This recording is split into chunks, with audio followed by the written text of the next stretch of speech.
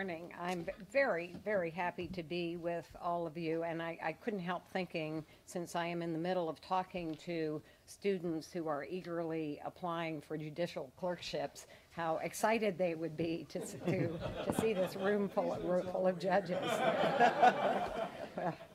So I am the lawyer on this on this panel, and my role in a very few minutes is to set the stage for Bea and for Larry, who are the scientists. And what I want to do is to focus on three things, all very briefly. One, I wanted to describe the political and legal context for the fascination with neuroscience and its relationship to juvenile crime policy in the last decade. I want to look a little bit at what the relevance of this science might be, and then look at some applications, and most importantly, at the three Supreme Court Eighth Amendment opinions in which the court used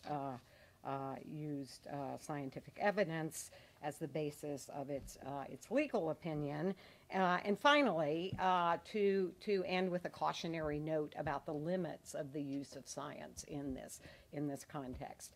So I think it is fair to say, and I might get some challenge for this, but that the area of juvenile crime regulation is one in which there is a broad consensus that neuroscience may have something important to offer in explaining better than we now understand differences between adolescents and adults, and particularly between adolescent offenders and adults. And there is a real fascination with neuroscience and with behavioral science as well. This was not always the case. In the 1990s, juvenile offenders, you may remember, were described as super predators. A climate of something akin to moral panic about juvenile crime prevailed, and in a series of punitive law reforms, traditional juvenile justice policy was pretty much transformed. So states across the country passed laws facilitating the prosecution and punishment of juveniles as adults, and in the juvenile system, incarceration became much more broadly used. In the past decade, enthusiasm for harsh punishment of juveniles has waned, and there's been significant questioning of the wisdom of policies that treat juveniles as adults, and there's been a movement toward more moderate policies, as Laurie Garducki suggested in her remarks. There are several factors that have come together to influence this change in attitudes. Probably most importantly, juvenile crime declined beginning in the mid-90s. Incarceration-based policies turn out to be very expensive, which legislatures realized in the midst of a recession. And perhaps just as importantly, the effectiveness in terms of crime reduction of the broad use of incarceration became very questionable. So what's happened recently could be described as kind of a reemergence of the traditional view that juvenile offenders, due to their developmental immaturity, are different from their adult counterparts in ways that are relevant to their criminal offending and that lawmakers should take into account. But today, this view is informed by behavioral research and by a growing body of neuroscience research that confirms that the adolescent brain indeed is still a work in progress, and suggesting that immature brain structure and functioning contributes to risky teenage behavior and likely to criminal behavior. Now, there are a lot of ways in which, am I doing something wrong here? There are a lot of ways in which neuroscience could be relevant to juvenile crime regulation, and I just want to focus on 2 points. First, the evidence that immature brain functioning affects adolescent decision making and risk taking would be relevant to the question of whether the criminal acts of teenagers are less culpable than those of adults. And as Sarah suggested, the behavioral research already demonstrates that adolescents are more susceptible to peer influence, more focused on rewards than are adults, that they have less capacity for self-regulation and or for attending to future consequences. So if these transient developmental characteristics can be linked to brain functioning, it will not only provide greater understanding of adolescent decision making, but it strengthens the case for more lenient sanctions of juvenile offenders than of adults. But there's a second reason in which this way in which this research may be important, and that is that if most adolescent offending is the product of developmental influences that are grounded in immature brain functioning, then most juvenile offenders have the potential to reform. And if this is so, it supports correctional interventions that attend to adolescents' developmental needs and that maximize the possibility that they will reform and become non-criminal adults.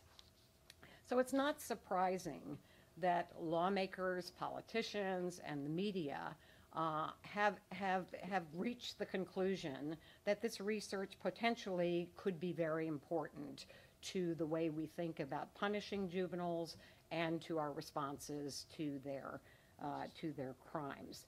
The most famous example of the use of developmental research by lawmakers, of course, is in the 3 Supreme Court opinions rejecting harsh sentences for juvenile offenders under the Eighth Amendment prohibition of cruel and unusual punishment. Roper against Simmons in 2005 struck down the juvenile death penalty, and the court did not talk about neuroscience research, but it relied very heavily on behavioral research in its proportionality analysis and in its conclusion that juvenile offenders were less culpable than adults and seldom and don't deserve the harshest punishment of the death penalty. Now, several of the briefs in Roper did emphasize the neuroscience research, and it was discussed in oral arguments, and so it may have influenced the court. But in the 2 more recent Supreme Court decisions, adolescent brain science was front and center. In Graham against Florida in 2010 and last term Miller against Alabama, the court struck down state laws that either allowed or mandated the sentence of life without parole for juveniles. In finding this sentence to be excessive punishment in most cases at least, for juveniles, the court emphasized, again, we've heard this phrase before, that this conclusion is not based on what any parent knows, but on science and social science, 2 different categories according to the court. And it went on to note that developments in psychology and brain science show fundamental differences between juvenile and adult minds in parts of the brain involved in behavioral control. And based on this scientific evidence, the court concluded, as it had in Roper, that juveniles are less culpable than adults, but also that juveniles, as it put it, with neurological development, had a greater potential to reform. The Supreme Court's message has resonated with other lawmakers who've pointed to adolescent brain science to explain their support for more lenient sentences and also for support for developmentally based correctional programs. And I could give you so many examples, but just as one example, the state of Washington excluded in a statutory reform a few years ago, excluded juvenile offenders from mandatory minimum sentences, and in the statute itself, it described that the brain science that supported the reform. Now, a puzzle, and this has been mentioned before, is that lawmakers and politicians are more impressed with the kind of hard science evidence of differences between adolescents and adults than with the large body of behavioral research that is largely merely conformed by the neuroscience evidence that we have at this point, at least. And I think a great example of this was Seth Waxman, who represented Chris Simmons in the Supreme Court, and in sort of underscoring a point about adolescent developmental immaturity, Waxman told the justices, "I'm not just talking about social science here, but the important neurobiological science." So I think what that suggests, at a minimum, is the power of neuroscience and the extent to which it is deemed important to lawmakers and politicians, even if it may be annoying to developmental psychologists that it has so much power. So my final point is something that I think is going to come up quite a bit in this conference, and it already has. The research to date has been used to support general conclusions that adolescents as a group are generally less mature in their decision making than adults, and that therefore they may deserve less punishment. There was no evidence about Graham or Miller's brain functioning. Inevitably, however, attorneys have tried to introduce neuroscience evidence in criminal trials and will continue to do so to demonstrate that the brain functioning of a particular youth was or was not mature enough for him to be held responsible.